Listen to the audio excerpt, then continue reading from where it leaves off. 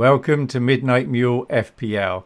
I'm Midnight Mule and this is a useless video about the Euro competition.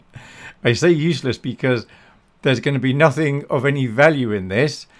What it's about is I came up with a template team that's about as template as I think you can get, and I thought it was interesting and I may go for that.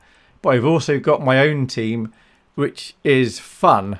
Neither of them will probably do very well, neither of them are worth copying, but I can tell you what I think anyway. If you want useful content, there's lots of good FPL content created out there saying useful things.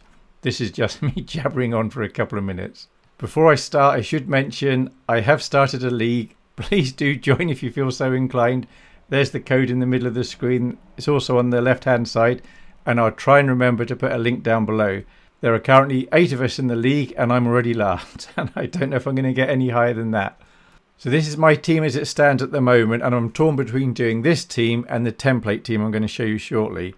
Now this team I'm going for fun, so I can just watch the Euros, maybe have a drink with it, probably have a small bet on some of the games, and see some of my players running around the pitch and the off chance they're going to get some points. So the first game is of course Scotland against Germany, which is tomorrow evening, and I lived in Scotland for 15 years, got 3 Scottish kids.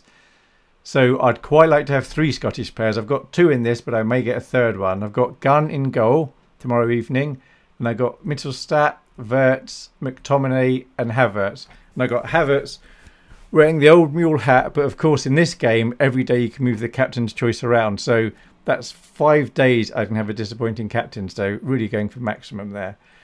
I may get Robertson as a defender if I find out for sure he's playing and if I go down this route. But at the moment, this is what I've got.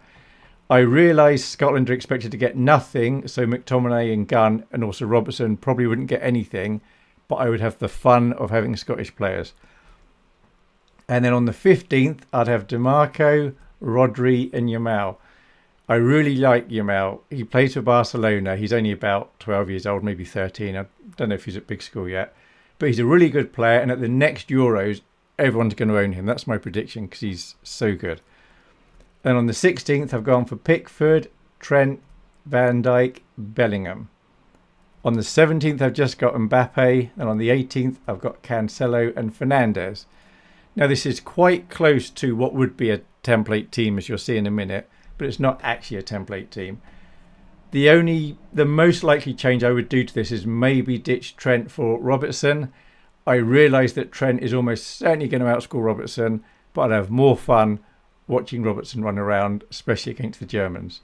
So on the left here, we can see my current squad that I've just shown you. On the right is the list of players, and I've ordered it by their popularity.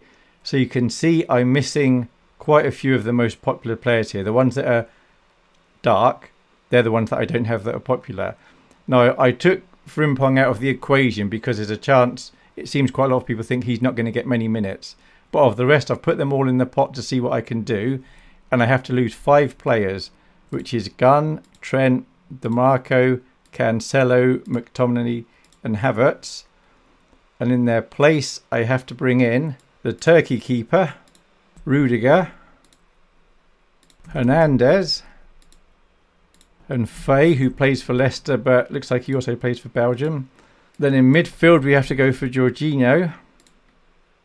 And then up front, we have Kane. And now if we look at the right hand side, we see we've got an awful lot of the highly owned players lit up. So ignoring Frimpong, because he's thought not to get many minutes, the most highly owned player we don't have would be Phil Foden at 27%.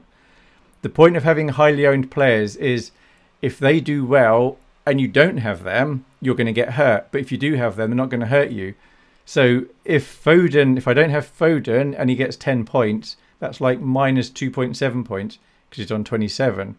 Whereas if I didn't have Bellingham and he got 10 points, that's like minus 4.1. So other popular players I wouldn't have in here would be Cancelo, DeMarco, De Bruyne, Ronaldo, then Trent. So this is, I think, about as template as you can get. I don't know if I'm going to go down this template route as a bit of an experiment or go for the fun route where I'm going to put in Scottish players and other players that I just like watching. And I genuinely don't know what I'm going to do, but I've got nearly 24 hours to decide exactly what it is.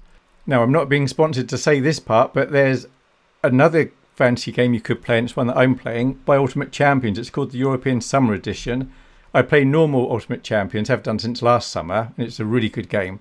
I actually prefer it to FPL, and kind of winning money on it as well, so that's nice. But in this, it's free to play, and you get one of every player. You set your team up according to however you want it, and there are small prizes to be had. So the top 3 are all going to get 400 Una coin, which I think is equivalent to about 12 quid. Top 1,000 where you get 20p. But this is for game day 1, and game day 1 is Group A and Group B. Then game day 2 will be Group C and D. And then game day 3 will be Group E and F. So every 2 or 3 days, you can keep changing your squad around, and you'll get a chance of getting some more coins. So I'll try and remember to leave a link to this down below as well. And finally, as for the background picture, in case you were wondering, I asked the AI to draw me a picture of a haggis playing football, because the first game is, of course, Germany against Scotland, and I think Scotland are going to certainly get out the groups. Maybe they get even further. But then what do I know about international football? Thank you very much for watching. I hope you have fun with the Euros, and sorry for making this video and I said I wouldn't. Thanks. Bye.